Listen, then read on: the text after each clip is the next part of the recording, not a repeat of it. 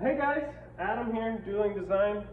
That was the first cutting with one of the new Hypertherm sink consumables. I have the adapter to put it on the Powermax torch.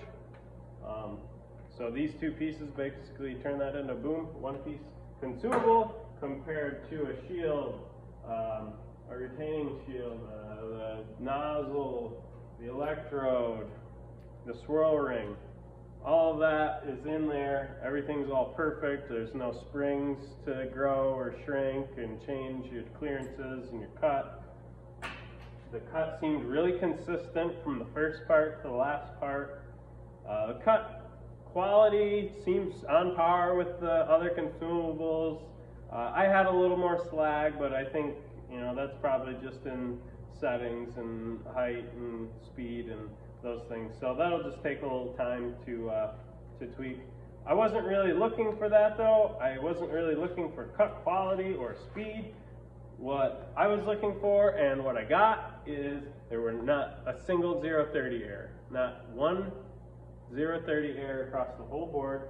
People that don't know that, you get a little bit of blowback. I don't know if you can see up in this nozzle, but there's an aluminum blowback up in there. So I was cutting aluminum yesterday, it blew up in there, and then my torch senses that, it pulls itself up and it says, hey, you got a problem.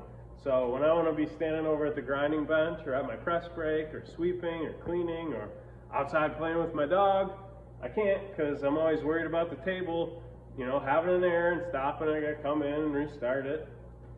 So it didn't do that at all. I made it through every set. All of them. The only cut it sucked on, I was playing with the air pressure while it was cutting, and then it went bad. So if you saw that in the video, and then I had to go back and restart that one. That was all me.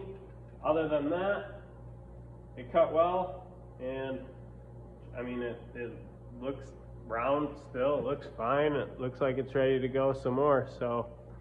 I think these are going to be awesome for the production world.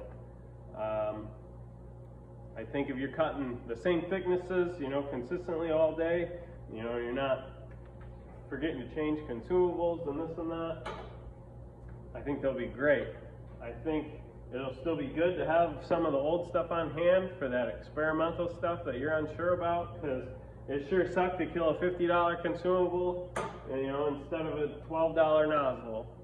So I would keep both on hand. I'm excited for everything. I want to try the fine cut and really get it tweaked. And I bet for my production, I will probably switch to these. So I'm pumped. So thanks for watching. Hopefully you get to play with some more of them. Later.